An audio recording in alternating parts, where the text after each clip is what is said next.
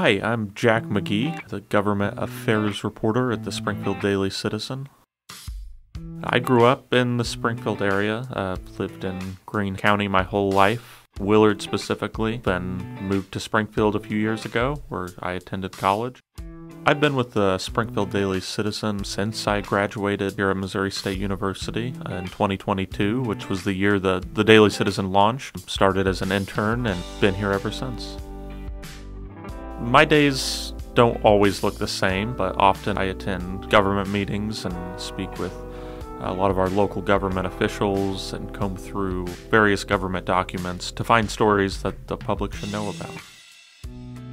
It's important that our readers know about what's going on in their local community and how their tax dollars are being spent.